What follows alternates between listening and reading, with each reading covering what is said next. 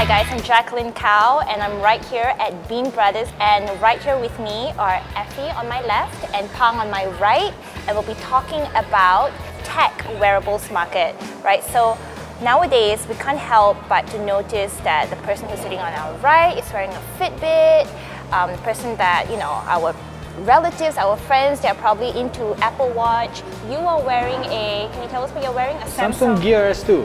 Samsung Gear S2, and we have a Mi Band. Band, and this is an LG G-Watch. And there's just so many wearables out there at the moment. What do you guys think about the wearables market? How have they helped the efficiency and productivity of our lives? Generally, I'm still not very optimistic in the whole wearable scene. I feel like one of my main concerns, my main gripes about it is really the fact that it still hasn't found its identity yet as a niche product. You can't live without a laptop, you can't live without a computer, you can't live without a smartphone, but you can't live without a smartwatch. Hence, yeah. There you go. Yeah. I think there were a lot of debates about this in the past, saying that I don't want something that's connected to my phone that just pushes notifications and letting me know that, hey, I have messages, I have WhatsApp messages, I have emails, when I can do that on my phone. So you're not convinced, or you're not optimistic about the whole tech wearable scene, so why the Fitbit on your right wrist? So basically I'm reviewing this one. Okay. So this is something that I actually prefer because it's actually a focus device.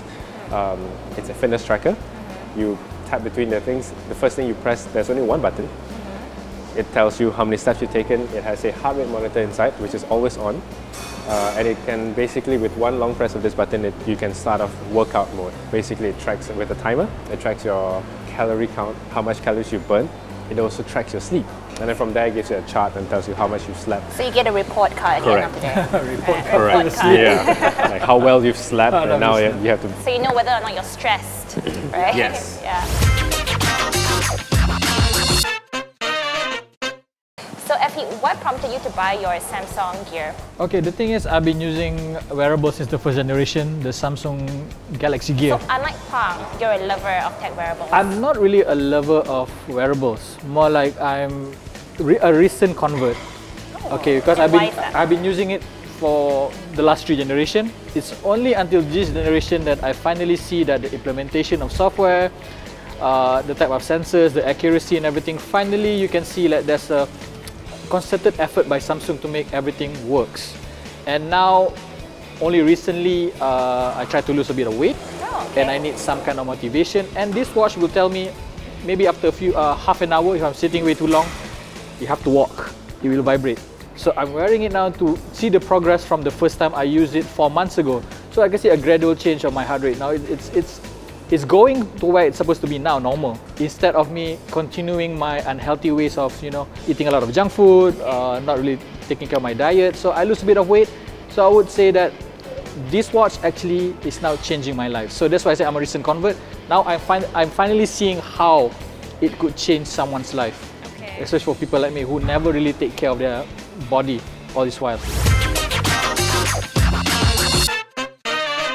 The entry point of the wearable segment is really high.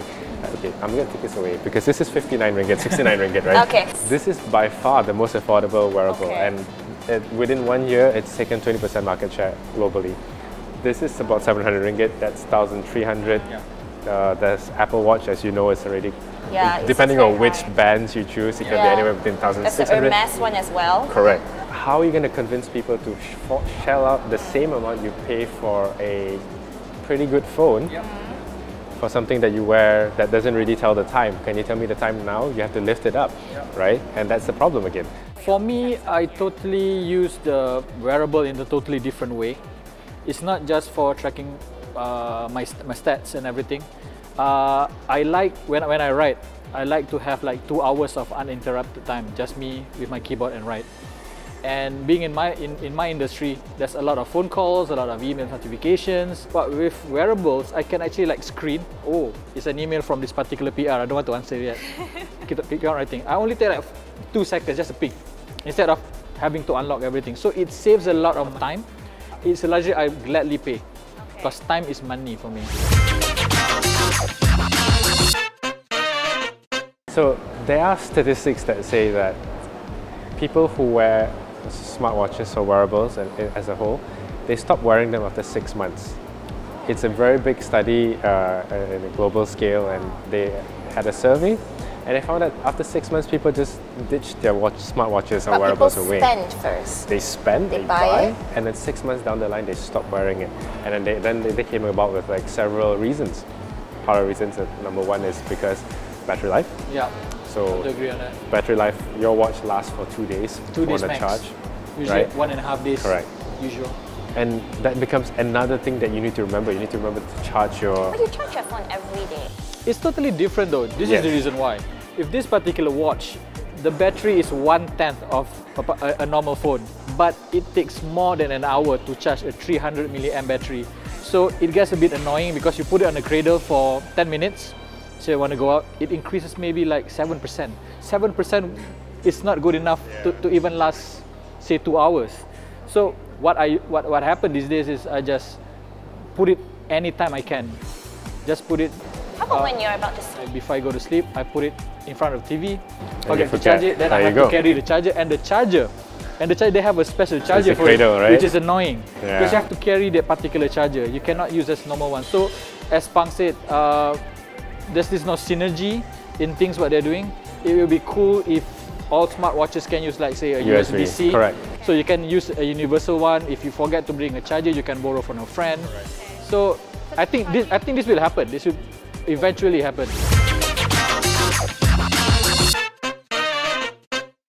And another thing that I noticed about wearables is if you compare it to a normal watch, the quality is not the same. And what actually happened to this particular watch is I use it for a month, and it snaps. The strap. The strap snaps within a month. I have been wearing a watch, a normal analog watch. I wore it for 3 years. I don't have to change it once. If you're paying 1,200 for something like this, the strap should be of a higher quality. So the quality is also an issue now with all the wearables that I've tested. Alright, so really quickly, gentlemen, what are you anticipating for the future of wearables? I hope that it becomes more focused in the sense that, okay, this is a fitness tracker, it's gonna just do this. This is a watch replacement, it's gonna do these things, but it won't, like, the option of having the fitness tracking thing, it should at least come with compatible accessories out of the box. And because the barrier of entry is really very high in terms of the price point, it shouldn't be made even higher when you want it to do even more. Effie? For me, as Pang said, the price is very high. I see in the next 2 years it's going to get really cheap. Just like when people first adopted 1080p TVs. It used to be 17,000, now you can get one for about 1,000. Same goes to phones, now you can get a decent one for 600. And when you look at any smartwatches in the market now, especially on Android, it's basically just a 4-year-old phone converted into a watch, and the price should reflect that. I'm really hoping that it gets cheaper, because if it can change my life, it should change other people who don't have the access to this particular tech on their wrist. Yeah. Okay, so be more focused, and the price point should hit a sweet spot. Alright. It should be 70% cheaper. It remains to be seen whether or not you will achieve that. Thank you so much, Pang. Thank you so much, Effie, for being with me here today at Bean Brothers. We should grab some lunch. Thank you. Yes. Let's go.